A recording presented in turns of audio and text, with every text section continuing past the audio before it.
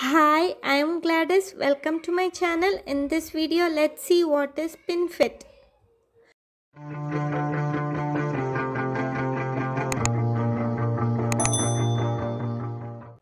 PINFET is an acronym for P-type, intrinsic N-type field effect transistor.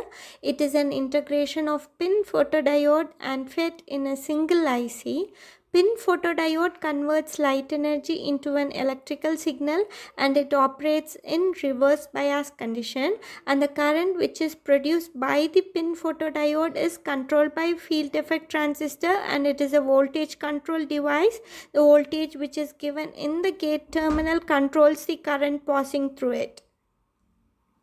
This is the construction of PINFET. PINFET is the combination of indium gallium arsenide PIN photodiode and indium gallium arsenide FET. So first the substrate layer is formed, above which lightly doped end layer and the silicon interface is formed, and the PIN photodiode and FET is formed above that. So let's see the step-by-step construction process.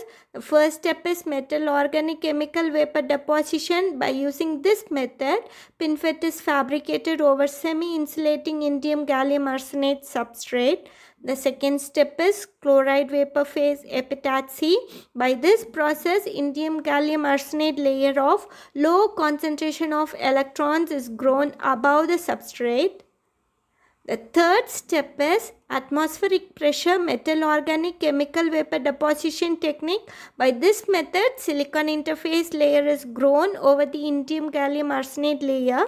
And the fourth step is ion implantation. By this process, FET is formed and it is done in series. The fifth step is deposition and diffusion. By this process, PIN diode is formed. So let's see the working. First, let's see the working of PIN photodiode. It consists of three regions: P-type, interface and N-type region. The P region and N region are heavily doped regions, and a wider intrinsic layer is sandwiched between two heavily doped layers. So when light is incident, it absorbs the light photons. So when the PIN photodiode is reverse bias, the majority carriers in highly doped PIN type and N type move towards the junction and forms the depletion layer.